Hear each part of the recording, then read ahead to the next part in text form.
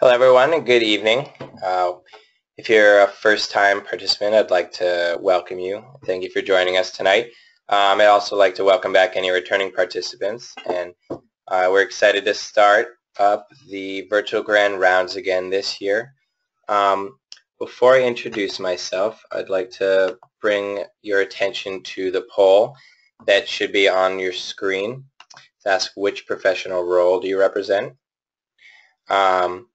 And if you could just click on whatever response best applies to you. So it's my pleasure to welcome you all to tonight's virtual grand rounds presented by the American Academy of Developmental Medicine and Dentistry. My name is Michael Tarr. I'm a third-year medical student at New York Medical College, and I'm the AADMD virtual grand rounds facilitator. All right, so let's see. I'm going to close the poll. And as you can see, we have 17% of our participants work in administration, 17% are students, 17% work in medicine, and 50% said other. So I'm going to hide that. And as I keep talking, I'm just going to ask you to answer our next poll. It says, in which stage of your career are you? So the purpose of the virtual grand rounds is they seek to create a space for mentorship and exchange of knowledge and experience between seasoned IDD providers, entry-level clinicians, and future healthcare providers in training. The purpose of the Grand Round sessions is to expand and strengthen the IDD healthcare workforce across a spectrum of experience levels. All right, let's see, I'll give a few more seconds. While I have your attention, I'd like you all to look down at your control panel. There's a handouts tab, and if you click on that, you can download the PowerPoint for tonight's presentation so you can follow along if you'd like. So I'm going to close the poll and share it. So when we asked which stage of your career are you in, said 7% said at pre-health profession training, 14% said health professional training, and 79% said currently practicing. All right, we just have one more poll.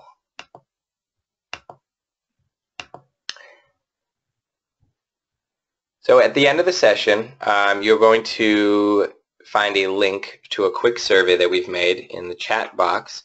It shouldn't take more than 5 minutes, but it's very important for us that you fill it out because the feedback we receive through this survey allows us to improve the virtual grand rounds experience and also to hear what future presentations you'd like to hear. So let's close this poll.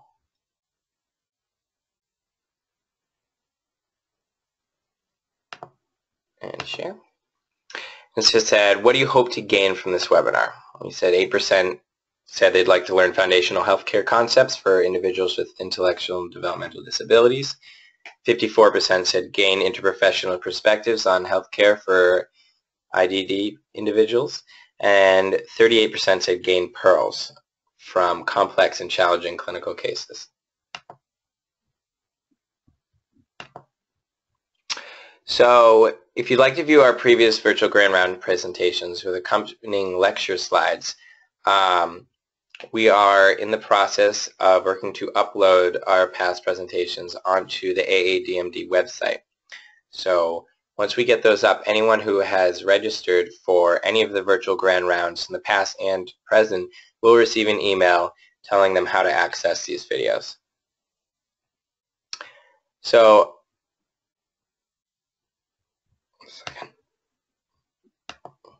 finally, I would like to introduce tonight's presenter, Dr. Susan Danberg. Dr. Danberg is a behavioral optometrist in private practice. She specializes in visual therapy and rehabilitation.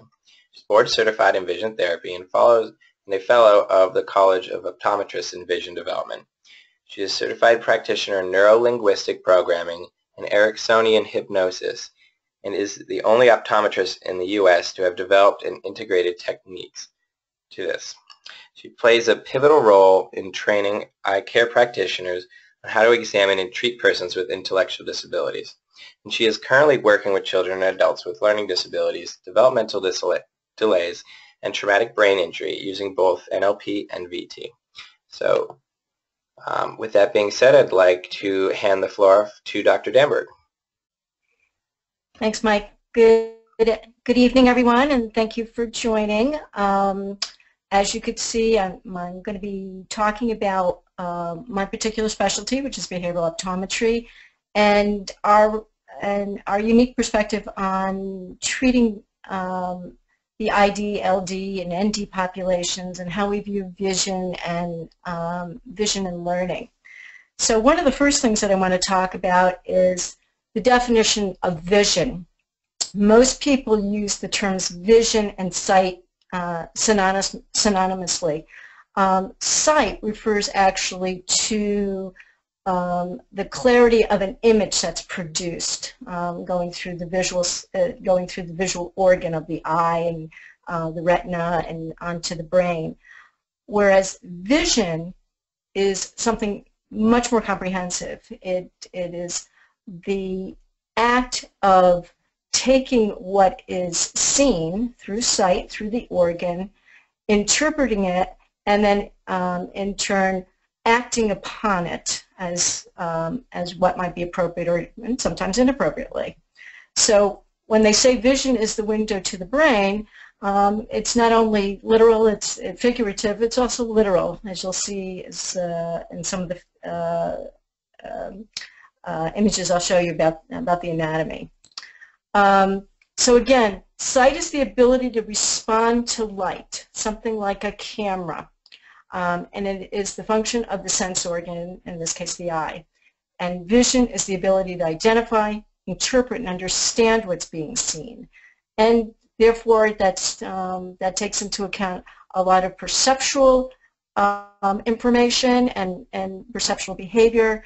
And it is the function, and vision is the function of the eyes, the brain, and the body. It's not just the function of the eyes alone. And that's where behavioral optometry comes in, that's different than mainstream optometry or mainstream ophthalmology.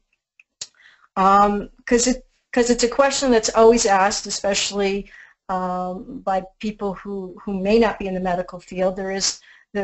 People are often confused about the terms, so I'm just going to define them for those of you who may not be that familiar with optometry, ophthalmology, and opticians. An optician is a technical person who actually fabricates and makes glasses.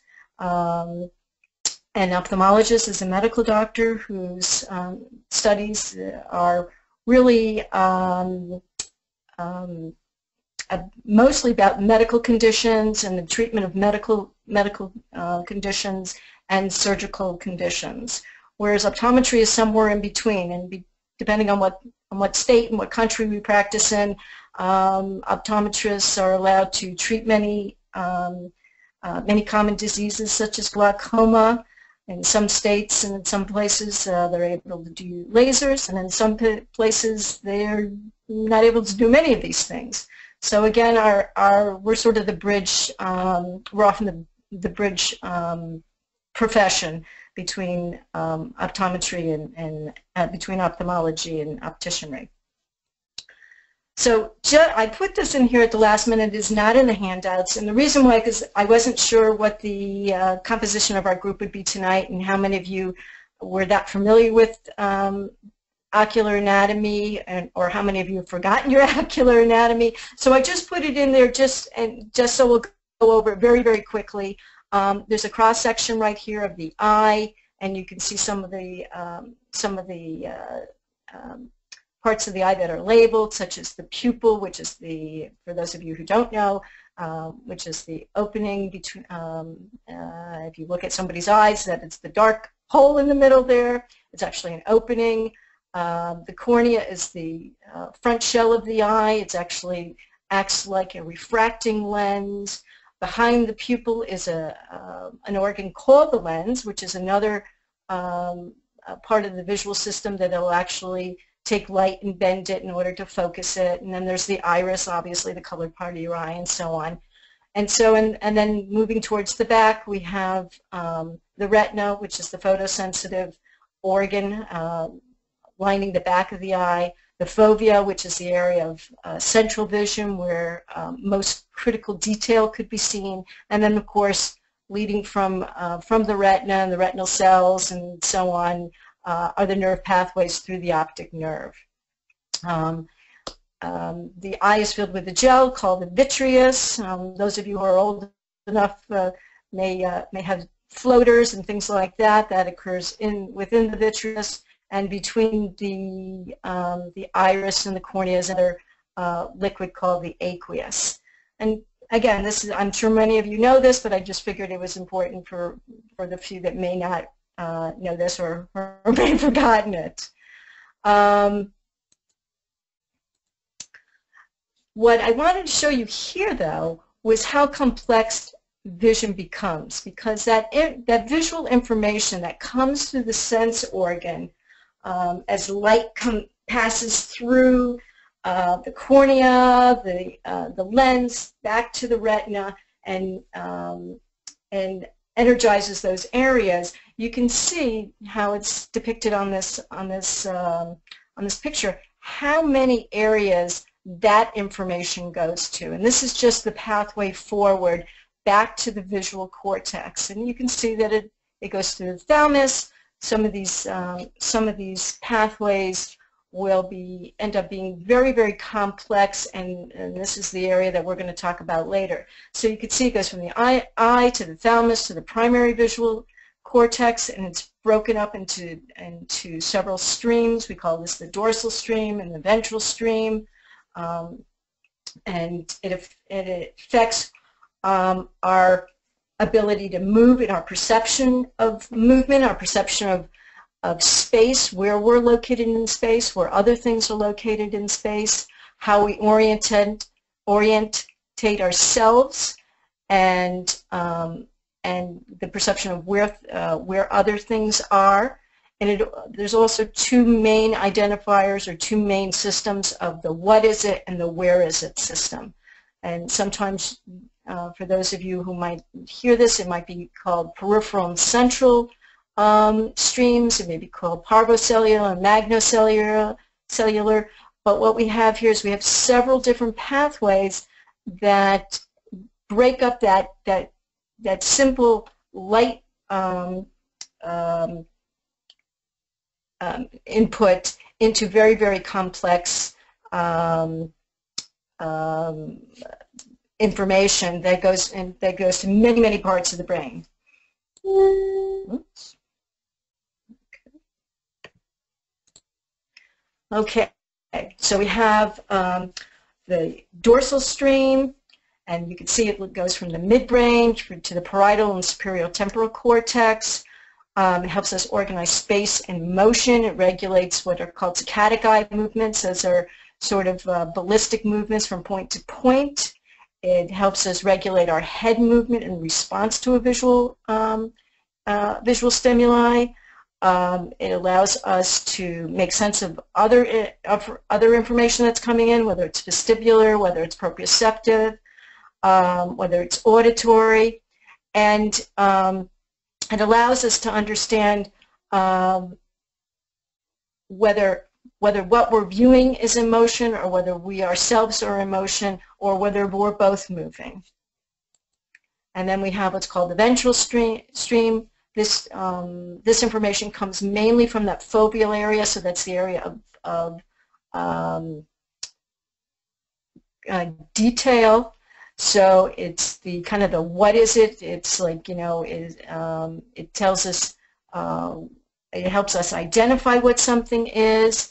It gives us recognition. It relies on, you know, past experience in order to give some immediate recognition from something that's been known before, and it associates with some long-term stored representations. And again, it's all about where we are, or from our perspective, rather than from object perspective. So the main reason I put all this in is because I want you just to get an appreciation for how complex vision actually is. Sight, it's kind of complex, but you know, you could be nearsighted, you could be farsighted, you can have a little bit of astigmatism, but vision is very complex, and it really encompasses many of our, or the base of many of our behaviors. So with that, I'm just going to backtrack a little bit about why people don't get eye care.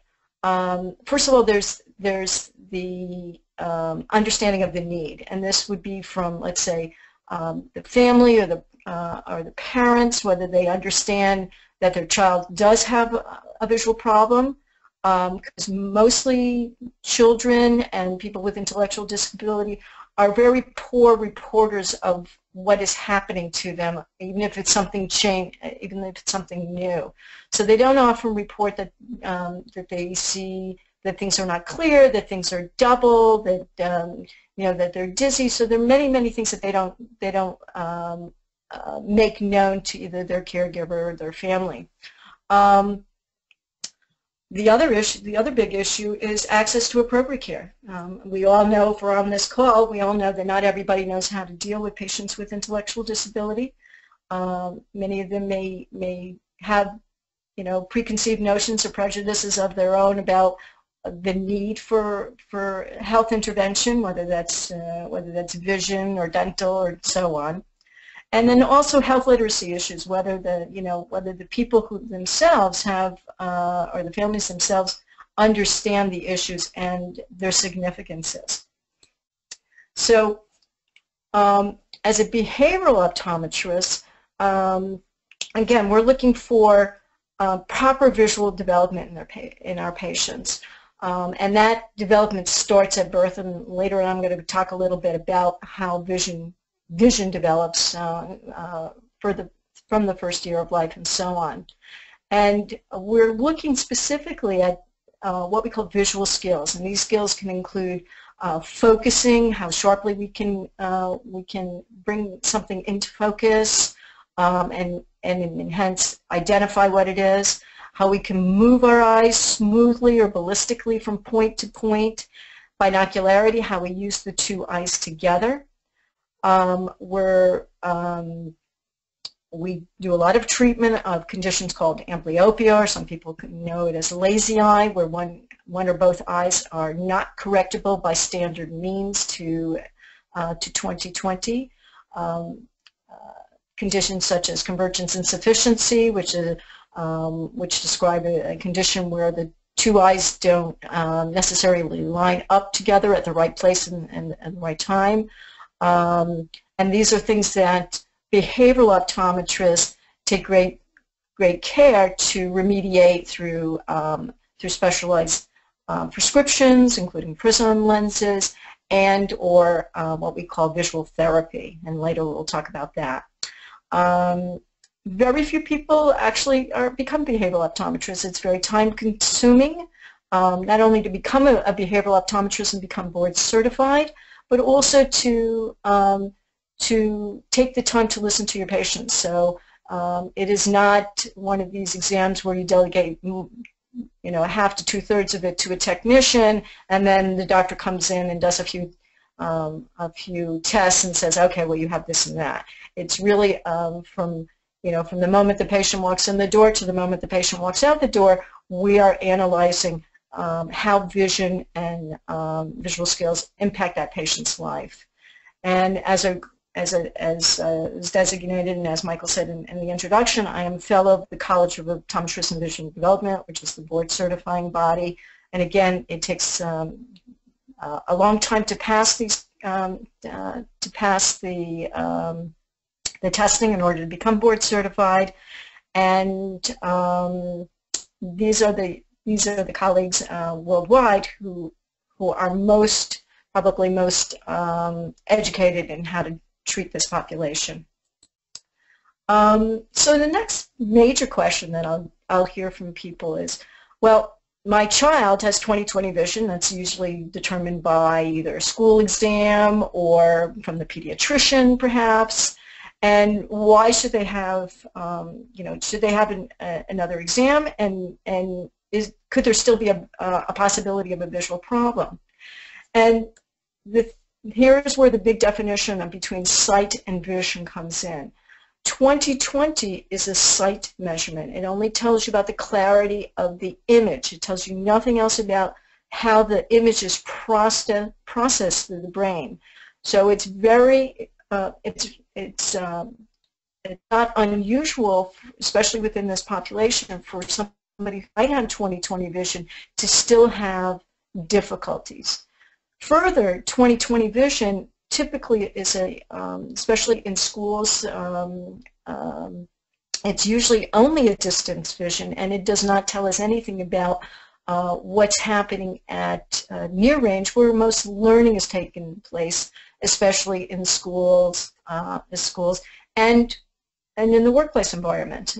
Many of our patients, many of the ID population now works. They might work in a sorting and doing some kind of computer work and so on. So 20/20 vision at distance does not predict, nor does it explain how the visual system is still working. So people with 20/20 vision can still have some sensory motor deficits. They could still have difficulties with eye alignment, eye teaming, visual fatigue. So many times these might be missed in a conventional exam, especially a conventional school exam.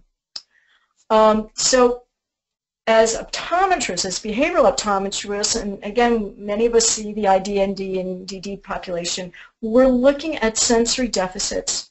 We want to know how that might impact cognitive understanding, how it might affect behavior, and how it might affect physical involvement, and how physical involvement might affect vision.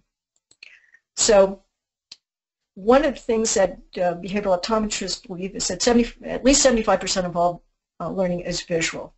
And so if you look at these two pictures, you can very much see there's a lot going on visually, even into the pictures on the left with young children. There's a lot of things to see. There's a lot of visual clutter, if you will, to somebody who has difficulty sorting that. Things are being presented to them visually in the forms of books, and then in the modern classroom on the right with the older children, you can see that they're all using some kind of laptops. And that's going to be probably the standard moving forward, at least in this country. And so about 20% of all school children may have some kind of visually related learning problems. And up to 70% of children with learning disabilities and ID and ND may also have some kind of significant visual component to their learning problems. So we're going to talk a little bit about visual development, just so you get an appreciation for how the infant's development actually impacts vision and vice versa. So visual skills are developed. We're not born with visual skills. We're not born with the skills of binocularity. We're not born with the skills of accommodation or focus. We're not born with the skills of eye tracking movements. These are all learned or acquired skills. And there can be many reasons why someone does not learn or acquire these skills fully or accurately. And as it says there, these stages of building these skills have to be completed sequentially. If they're not, then we can probably predict or find later on in life visual problems that might turn themselves up in the schoolroom situation. So again, diagnosis is key here. We want to know whether we have a visual development problem, and then we can go on to discuss treatment modalities with the patient and the parents. So visual input starts with random looking. If you think, those of you who have had children or see infants regularly, you know that everything is fairly random with a very young infant. Movement is random. Visual scanning is random. The fovea, the area of the retina that is concerned with the smallest detail actually does not mature until 6 months old. So in those first 6 months of life, a lot of things are sort of random and or dependent on the motor system.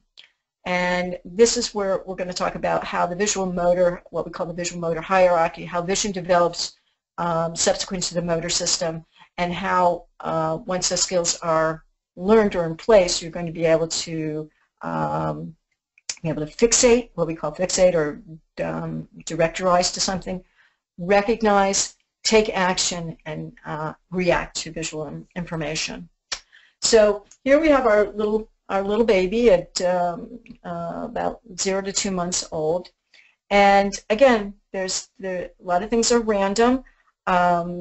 As some of the primitive reflexes are expressing themselves, such as the asymmetric tonic neck reflex, you can see as the infant stretches in one direction, the head and the eyes turn. These are very, very important movements that the child and the infant are making. This is allowing them to learn more about what's called the ambient, the peripheral, or the dorsal stream, the where is it information that's going to develop later. When some of these movements are not controlled, or some of these primitive reflexes do not express themselves, or later on do not become inhibited, it's very difficult for that visual system to develop normally, especially in binocularity. By 4 months, you have a little bit more intentional looking. Again, that macula hasn't quite matured yet, but the infant will turn his head and shift the attention of anything that's brought to stimulus, such as a toy, mom's face, the mobile that's hanging above his crib, and he practices those particular movements. At 20 weeks, you should be seeing more controlled fixations or movements. There should be more movement of crossing midline, and some bringing forth of objects closer in order to start setting up the stage for what we call accommodation or central focus. At 24 weeks, we've got a little bit better hand-eye coordination. That macular or fovea matures, and the infant is now using more vision to guide motor than motor to guide vision. They're still putting things in the mouth, they're still putting their toes in their mouth, their hands in their mouth, but it's, they kind of look at those things before they put them in the mouth. Before it was all motor driven, and then the vision would kind of kick in and see what that was. We've got continued development from 7 to 9 months. Now we're having a little bit of coordination between the auditory system and vision. So vision, the visual system will direct towards an auditory stimulus.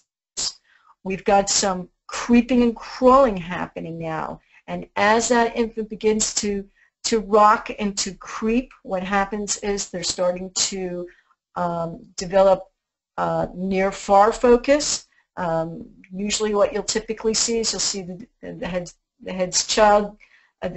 child's head go down, his tush or his butt comes up, and then he'll pivot the other way where the head comes up and the butt and the tush goes down. And what we're learning and what's happening to the visual system as he's doing these movements is that his visual system is learning how to focus close and far, and so on and so forth.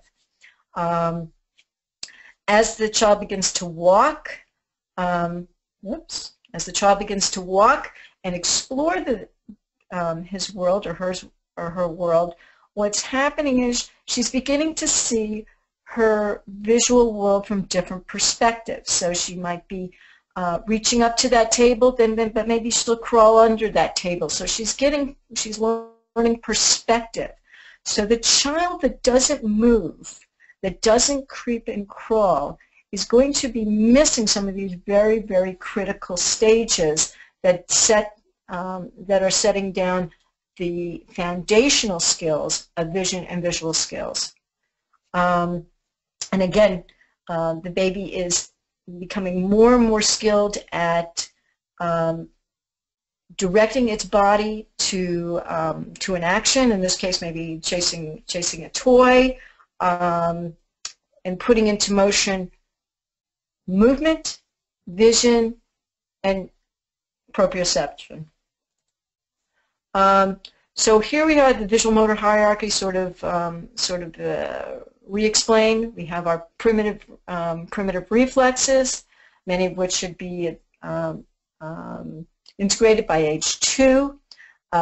We have motor or manual exploration of our world. That's the very young infant. Everything is sort of randomly, those seemingly random movements that the infant is making, a lot of kicking with the legs. The motor starts to, as the infant bumps into something and touches it, and then they'll turn towards it, so the motor is leading vision. And as they continue to mature, motor and vision become equalized. And then as the child does mature, vision will now lead directed movement or motion. So fixation is the where is it system, okay? So we get input from our peripheral vision system, and what that does is, in think of primitive man, our peripheral system there is sort of our first alert. So our peripheral visual skill, our peripheral vision is represented in the brain by different types of cells which fire when certain kinds of visual stimulation is noted. And one of those things would be movement in certain directions.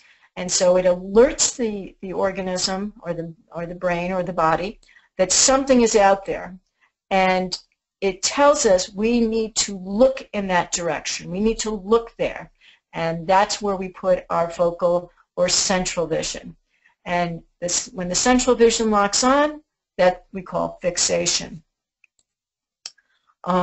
Recognition happens when we fixate on the object, we identify the object, and then we make it clear, and then we decide, is this something to be worried about, like on the right, or is this something to go, oh, isn't that cute, on the left? So it's our early warning system is the peripheral system. Our central system is the one that allows us to make sense or determine what the information is. And so one of the things, and this is what I stress to my patients, and many behavioral optometrists do as well, is that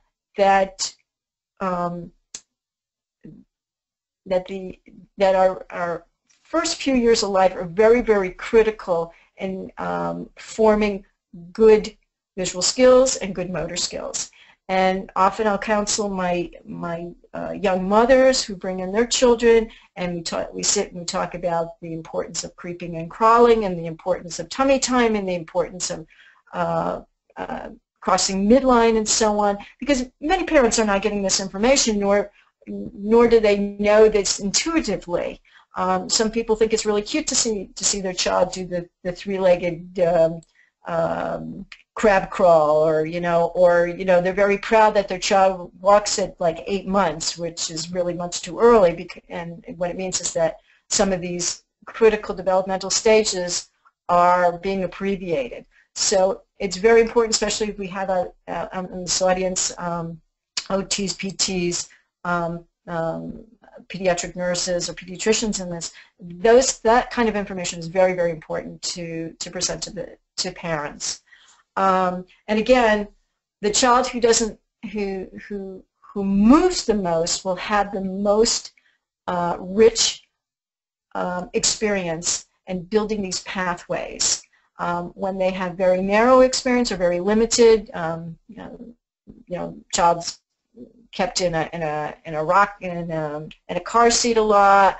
I don't think they're playpens anymore, but if they're put in a playpen and not allowed to move, or if they're given very limited activities that stimulate both vision and motor, they will have a much more difficult time later on in life making those more sophisticated skills or developing those sophisticated skills. So children learn best through interactive play. And depending on this audience, many of you may not recognize what's happening with that little girl on the bottom right. That's called jacks. When I grew up, every kid played jacks. It developed a lot of hand-eye coordination, skills, speed. Kids would play this for hours. I don't know one kid in my practice that has ever heard of jacks unless I taught them. And now the moms are getting so young that they don't know them either. So many of these simple games that children played 40, 50 years ago and even longer were very critical to development. And even simple things like finger painting or using Play-Doh and things like that, again, you're building very, very critical skills, including visual skills. And 15, 20 years ago, parents used to come to me and they used to say, well, should I get my child a leapfrog or this and that? They don't even ask that anymore. This is what they come in with. I got 2-year-olds coming in with iPhones, iPads, things like this. Parents, well-meaning of course, they think they're actually getting their kids to learn eye-hand coordination. What they're doing is restricting that information of eye-hand coordination because this is a two-dimensional activity. Children do not have to use very sophisticated fine motor skills in order to do this. Having somebody work at a fixed distance for long periods of time is also not what we'd like to see in a young child. So this new babysitter, as I call it, really should be the experience should be very limited, especially in a young child. And I never recommend more than 30 minutes to older children and even less in younger children. I know that many young parents feel compelled or just overwhelmed and they're like, here, take the phone or take the iPad, but it's really important that type of activity be limited because you're cutting out all the other developmental activities that should be happening at this stage. So again, there's lots of evidence amongst the medical field, the education field, that computers, and especially at a young age, are not substitutes for experiences. Motor and vision and proprioception are important building blocks to any kind of learning. And in order for those skills to be developed, they actually are the building blocks of more abstract thinking that comes later on in a child's academic experience. Okay, so a lot of us in behavioral optometry believe in sort of whole brain learning, that all learning takes place in the brain. Vision is linked to the body and to the mind, and as you recall the graphic of how much of the brain is involved in vision and in visual processing, you get a better appreciation for how much vision really is involved in learning. And of course, neuroplasticity allows for enhancement, and that is the basis of why we think that visual therapy and visual rehab is an important part of treatment, whether the child is young or my patient is old. I have many elderly patients that come in that have had strokes. I have young adults and older adults who have had traumatic brain injuries. And again, that neuroplasticity is what allows for new learning. So we shouldn't discount the fact that our IDL-ND population also has that ability for neuroplasticity, even if there were gaps in development. So, a comprehensive vision exam. And again, what we look for in any vision exam is a thorough patient history, including general health and developmental history. And developmental history for me is very, very important. I ask a lot about pre and postnatal conditions, whether baby was under stress, whether mom was under stress, whether baby was delivered by cesarean, whether he or she was a preemie. All these things are important to behavioral optometrists. Excuse me, and allow us excuse me, and allow us to kind of maybe sometimes pinpoint where the disconnect in development might happen. Now, of course, in the ID population and the DD population, many of these children have debilitating medical conditions, whether they had early heart surgery, in the case of many patients with Down syndrome, or if they had, or if they were in the NICU, or anything like that that would flag a reason why motor development was delayed and therefore visual development might have been delayed. The next thing we want to know about is just how clearly a patient can see. This again is sight, not vision, and whether they're able to see 20/20 in each eye, whether one eye is less than the other. We're looking for what we call the presence of refractive errors, or refractive errors like nearsightedness, farsightedness, astigmatism, and most importantly, the assessment of how the eyes work together as a team. Can they focus equally? Can they point their eyes at the same place at the same time, eye-teaming? And can they have smooth and ballistic eye movements? And of course, the examination, overall examination of the eye health. And then again, in the ID, ND, LD population, there could be many other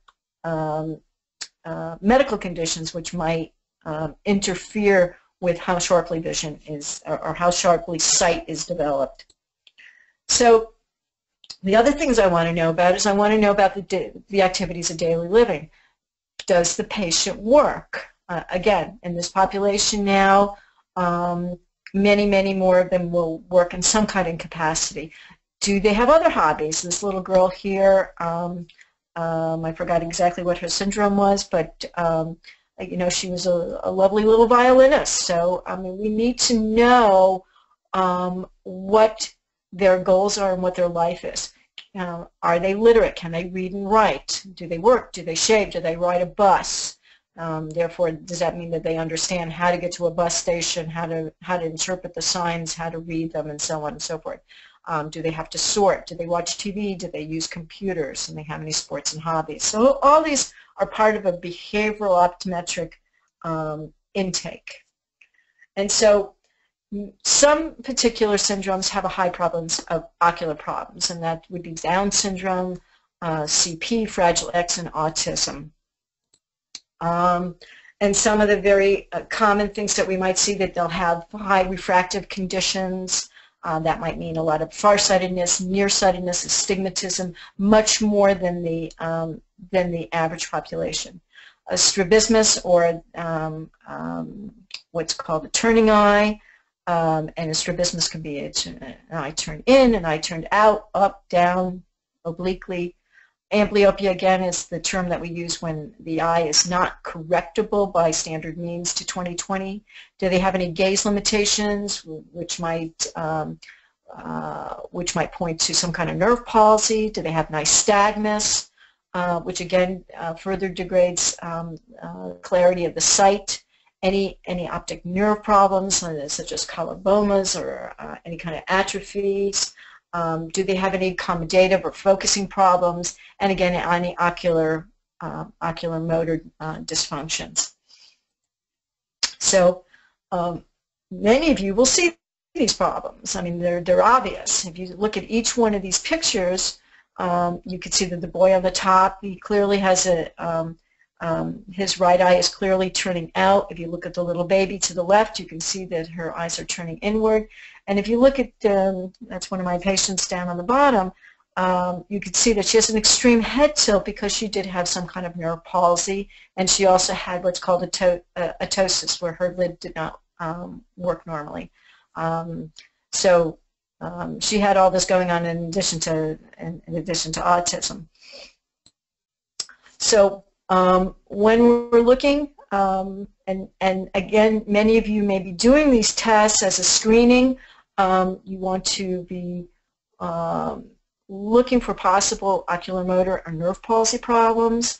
One of the first things I'll do, especially in a nonverbal patient, whether it's an infant or an adult, is just take out something interesting and see if they'll fix some follow on it. So if you look at the little baby, he's looking at a little flashy light target that I'm presenting in front of him. And then one of the other things is we're looking for those head tilts. So, oops, I'm going to go back to that to Margot here.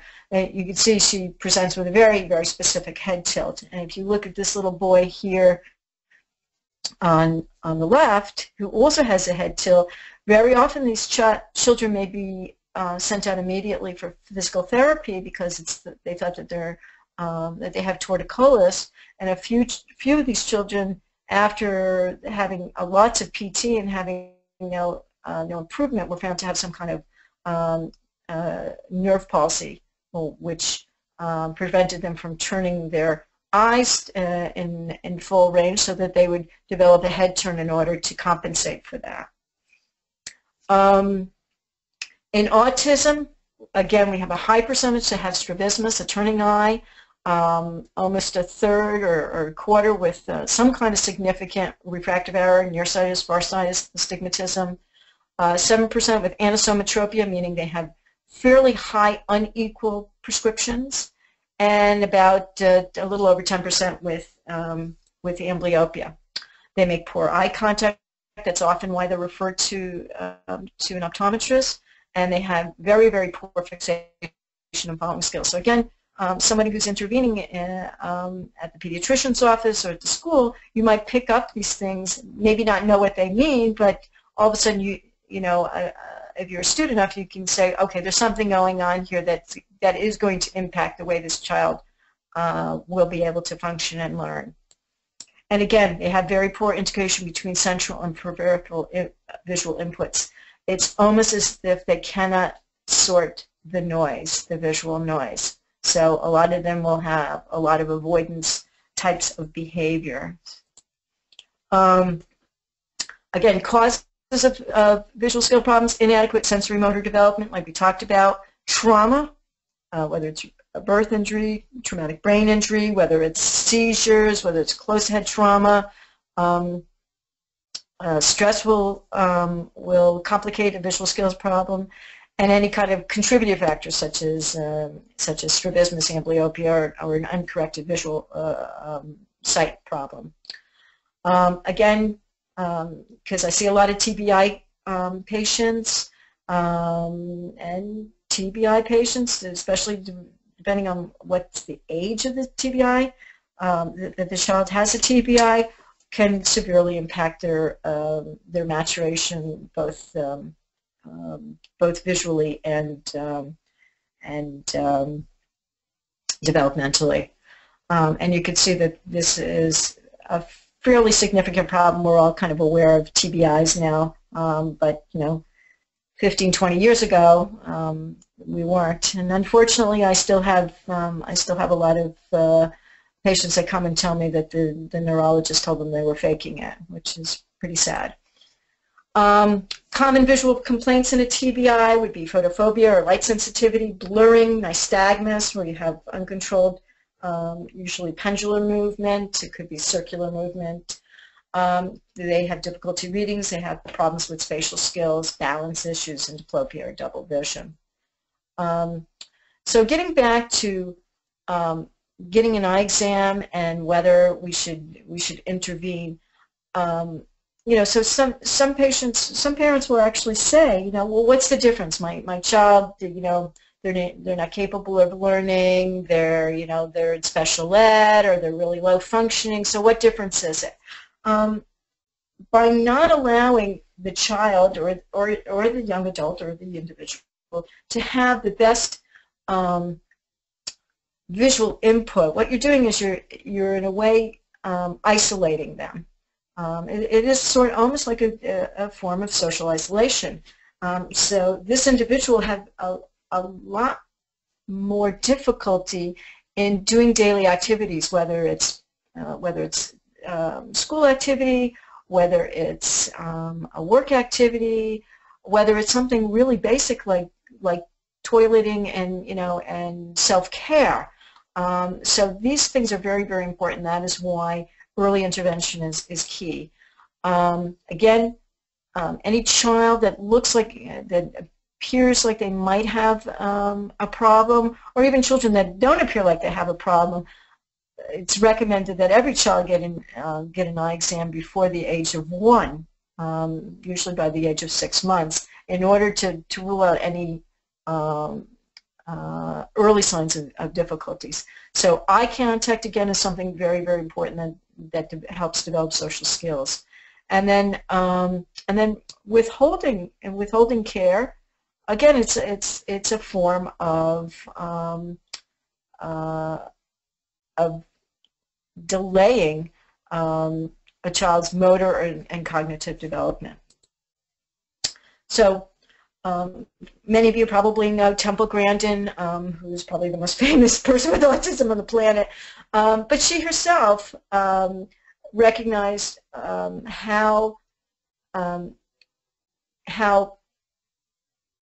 visual information was very confusing to herself, and she actually had visual therapy as she got older, and she recognized how that might be very helpful to many of the autistic children that we see, because it allows, by learning certain visual skills and honing those visual skills, you can learn how to filter in input, which is very difficult in an autistic individual, so that they make sense of their visual and physical world.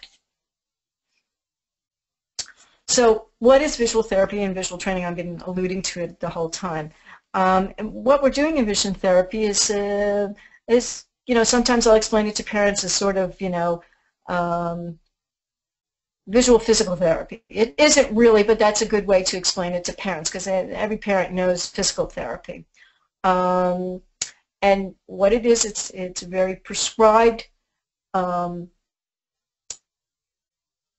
use of different techniques in order to enhance and improve whatever visual skills are poorly developed or are lacking or not well integrated. So we're looking at visual motor, and visual perceptive and cognitive skills when we're doing any kind of visual therapy. Now, some of you, I don't know if some of you are OTs on this call, but OTs do a number of these things, especially in the school setting, which is fabulous. What they don't do is the further use of lenses and prisms, which only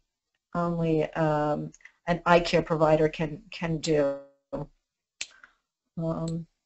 So what we have poor visual skills, and this is being able to help the visual system and the child in aspects of development and learning. And if you look at this little girl, she has on these little Harry Potter glasses, which are called prism lenses.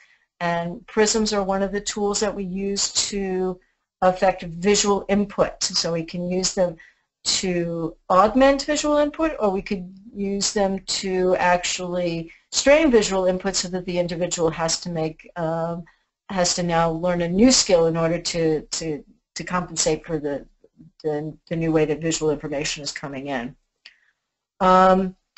For those of you who are less familiar with the term binocularity, it's the ability of the two eyes, the two systems, the two pathways coming in, each taking a separate image, if you will, of the object, and then having those two images go back to the visual cortex and become a composite image. And it allows us to see a single image in some kind of 3D perspective. What are some of the causes of a binocular problem? Could be amblyopia, where you have different kinds of visual input or clarity, a strabismus, a turning eye, poor control, poor fixation. Double vision is a symptom of a binocular problem. The brain may have learned to suppress the image from one eye because it's not as sharp or clear or whatever, and just even fatiguing the visual system will then break down binocular skills. And this little boy here, he's working on a task where we're working. He has amblyopia, and we're working on stimulating the eye that has the worst vision. And you can see he's got these glasses on which filter out those red letters. One eye will see the red letters, one eye will not. This is what it can look like with somebody who has poor binocularity. Everything's kind of run together, maybe not even well and not clear. So often children especially will not report this as a problem. They do not report that, you know, things look oddly to them or things look swimming around. So very often I'll use some cues to kind of explain what those, you know, what I'm talking about when I say double or when I say blurry, so that the child understands it. And this is kind of what double vision looks like. And again, very few children especially, and very few people with intellectual disability will actually come out and report something like this, especially children, because they don't know what's normal and what isn't normal. Some signs and symptoms: they may avoid certain tasks, they may cover one eye, they may lose interest or fatigue quickly, they may look clumsy when they're trying to, you know, hit a ball or something like that. We could have words moving around like that. And again, you know, some kids will report this. It's kind of interesting. They'll say things like, oh, the words jump and pop and, you know, or smush together. You know, kids will often report this, but they don't usually report blur or double vision. Again, focusing in a school setting, and especially, remember, we have a lot of visual information coming in, so people are looking, they have to look far, they have to look close, they may have to do something for an extended period, especially now when everybody's looking at the computer screens. So your ability to change your focus and focus flexibility is very important, and that might manifest itself as trouble copying from a blackboard, or rubbing their eyes, or having problem with comprehension, or holding things too close to them. Those are often little symptoms and signs that people will pick up on. They don't know what it means, but especially educators or special ed teachers will pick up on these things. And if you could see on the outside, that's what it looks like in the blurry, and then the inside is supposed to be what it looks like when it's sharpened up with the appropriate lenses. Hand-eye coordination, again, these are important skills because they will manifest themselves in more sophisticated skills such as writing and copying. Okay, so again, in my therapy room, we use a lot of movement in order to reinforce more specific visual skills. You can see these little boys are doing they're doing some kind of tracking or movement with the balls. And this little boy's doing an eye-hand coordination task, which is timed, and we have tracking and following. I'm kind of speeding up because I know it's late, and so very often I'm working with different professionals. I'm working with OTs, PTs, especially craniosacral therapists, special ed teachers. So we're all coordinating so that the child is getting the best reinforcement of the skills that we want that child to learn. Just quickly, I wanted to mention that some of the drugs that are used, especially for ADD and ADHD, can cause blurriness, such as Ritalin and Concerta. So sometimes I have to deal with the fact that the child may be on something, the child or the adult might be on something that's going to even exacerbate their visual problems.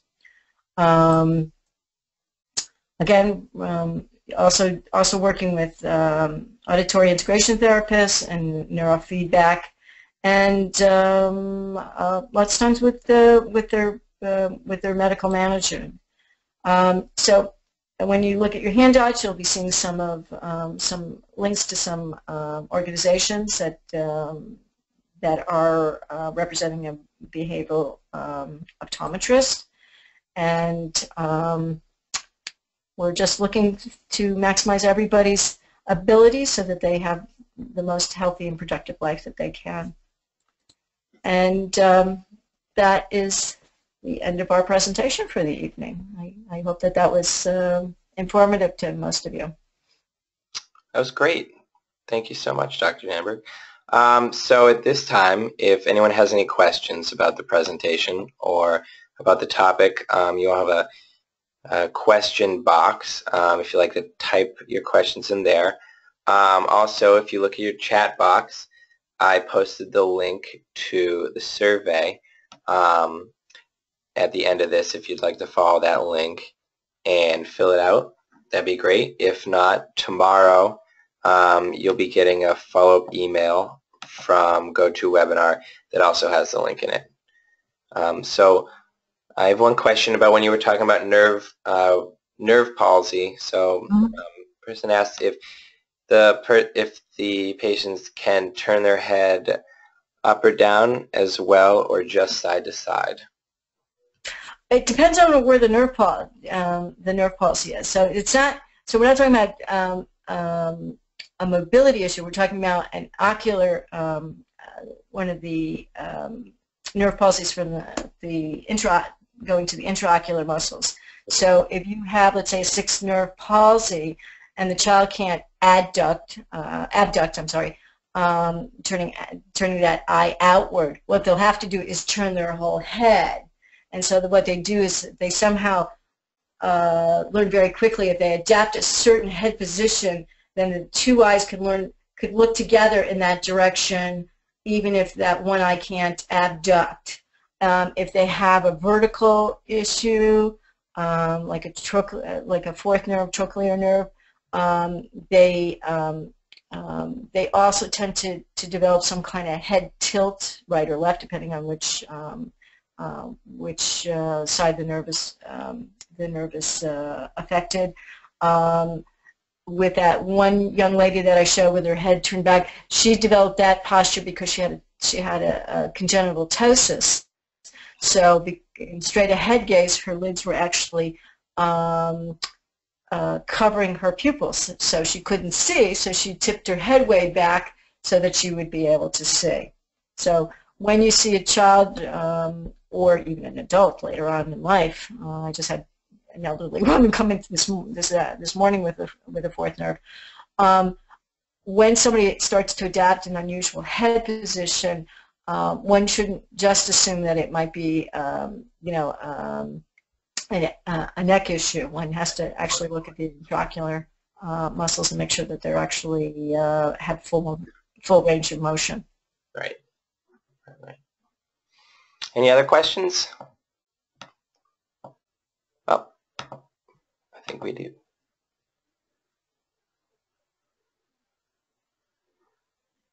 Yeah, a comment on your previous question said that the person had a student who would present with a strange neck position, and it was because of ocular difficulties rather than a neuromuscular problem.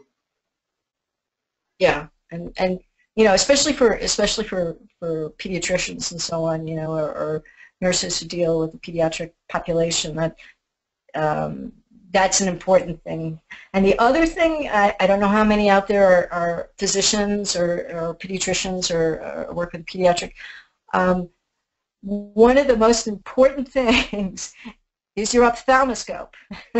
And many of you, especially medical school, you really learn how to use your ophthalmoscope well. You sort of know how to use it, but your ophthalmoscope could actually be one of the first tools to identify anisometropia, and that's a big difference between the two eyes. So if there is a large refractive error difference between the two eyes, especially farsightedness in one eye and not in the other, you can actually pick that up with your ophthalmoscope by seeing the difference in how much lens power you have to dial in. I often, will coach medical students or even or even physicians and teach them how to actually use their ophthalmoscopes because they're not often taught how to use them properly, and they can be a great diagnostic tool. And that is something to say, there's something going on that's different in each eye. Absolutely. I have many attendings and educators who sing the praises of the ophthalmoscope, from cardiologists to pediatricians to really any clinician. You can find out a lot from it, a lot about, you can diagnose diabetes, a lot of vascular abnormalities. Yep. So. That's it. You can see the back of the eye. But even as you focus onto the back of the eye, that'll tell you a lot about the visual system and whether there's a refractive error. So at this point, if there's no more questions, I'd like to say thank you very much to Dr. Danberg. I think it's a very important topic, especially for this population. If anyone has any more questions, you can feel free to email me. I can direct them towards Dr. Danberg. My email is on the flyer that you used to register. And with that, I'll say good night. Night, and thank you all for joining us. Great, thank you.